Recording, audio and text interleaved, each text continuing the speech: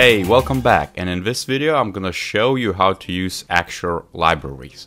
Now, if you don't know what it is, it might come in handy when, let's say, if you're just starting out with Axure, or you want to prototype something really quickly and you can use predefined components. So if you know with Axure default libraries right here on the left hand side, you have all these components which, let's say, I don't know, inline frame, let's say, which is predefined type of behavior, repeaters, and let's say you can also add like a table, you know, so it's all predefined for you. And this is not the full extent of what you can achieve with Axure libraries. At this point I have only the default ones which are installed with Axure. As you can see, we have some icons, let's say, all the other BS.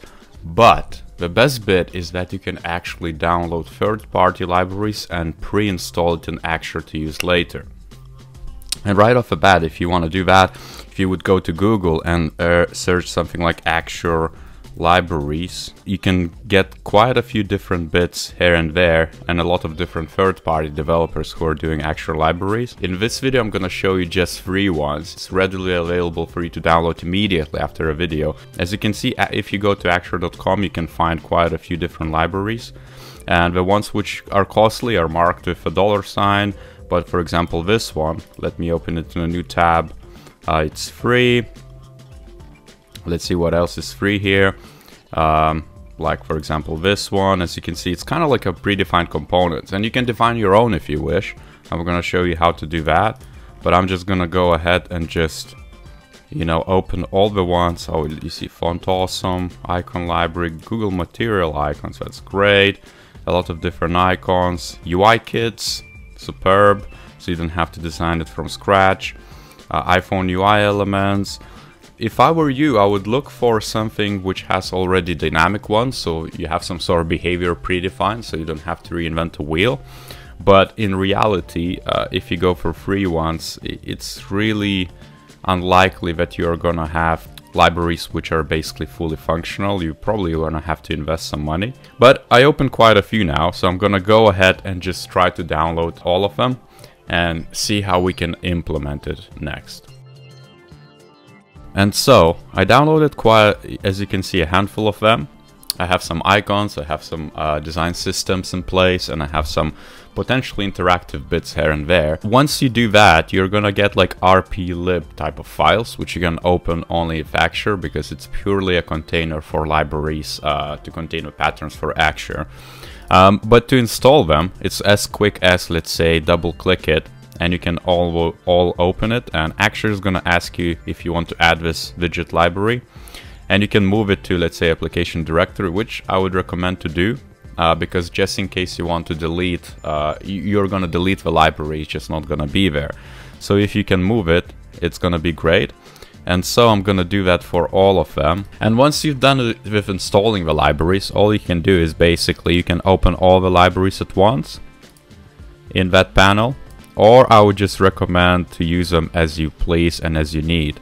As you can see, my libraries are here, for example, iOS library bar, and all the components appear, and I have all the structures, other bits, but you kind of can get lost within it. So I like to jump from one bit to another. So let's say, oh, I installed 2 libraries for iOS 7, but let's say if I open that library, I can drag in the phone screen, I can drag in the icons, I can drag in, you know, all the pre-made bits, so I don't have to, let's say, recreate the iOS 7 look and feel. Again, none of this is really functional. As you can see, it's only the images which are here, but it doesn't mean you can't make it functional. So this library, let's say, provides you with an ability to, as you can see, it shapes, but it provides you with an ability to edit it and make it, you know, interactive. So it's kind of like a snapshot of a design system. Now you can find, as I said before, libraries which are actually interactive, and we already have pre-made but really simple basic interactions. But I would still recommend to just explore and see exactly what you can do. But as you can see here, I have Android look and feel type of things. And as you can see, there's plenty of items in this design library, let's say, for material design. I can just drag in, drag and drop it into my artboard, and then use it as I please. I can just perhaps even attach, you know, new interactions to that icon and make something happen. So it's a basic built-in functionality which allows you to speed up your process a little bit. And let me just actually look through others. As you can see, this is some icon font based thing, and I probably don't have the font installed, that's why it's question marks. And I have something about iOS 8. And as you can see, this is already a dynamic panel, so someone made a dynamic panel out of it, which is great. So you know, you're gonna experience a lot of different type of design systems expressed in that. Oh, this is a good example. As you can see, this one has action because it has a lightning bolt.